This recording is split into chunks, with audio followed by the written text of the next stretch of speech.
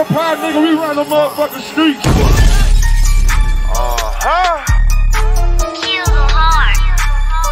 It's down.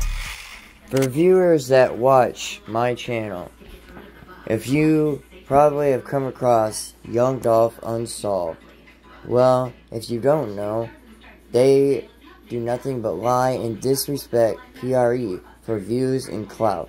As you can see, the last couple of things they posted were very disrespectful remarks about Key Glock and Kenny Money, saying sexual remarks that they had done sexual acts to each other, with no valid proof or anything to back up what they said.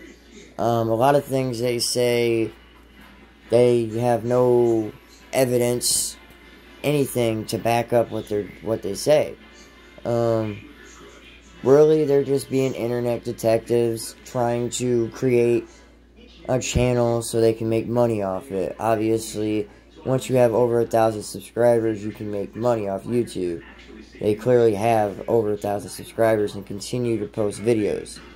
Over time, you will see and find out that they're just liars, because you're going to see over time that they're not going to have much to talk about or post, because it's over with. The guys are caught, and the only thing that they need to find out now is why they did what they did, if anybody else is involved. That is all. Other than that, this case is solved, so their name makes no sense. With that being said, please unsubscribe or report this channel. They do not belong on YouTube. They do not deserve to represent Young Dolph. Dolph, a.k.a. Dolph Cabana. You smell me?